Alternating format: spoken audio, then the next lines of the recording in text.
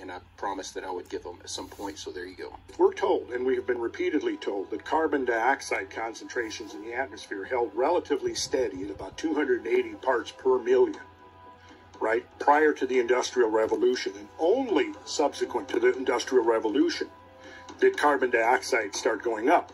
Well, if we assume, just for the sake of argument, that that's correct, well, look at this graph. What we're saying is that if carbon dioxide held steady at 280 parts per million going back hundreds of thousands of years, and as Al Gore has actually stated, and as many others have stated, it's not carbon dioxide driving those climate changes, is it?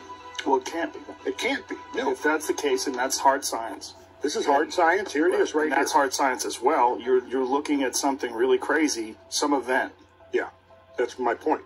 Now, the alternative is, okay, are we saying if carbon dioxide is the dominant driver of climate change, and that's what we're seeing here, then what that basically says is that there's some gigantic unknown reservoirs of CO2 that have outgassed into the atmosphere, which again undermines the so-called consensus view, because so far the consensus view states that CO2 has only increased because of burning fossil fuel.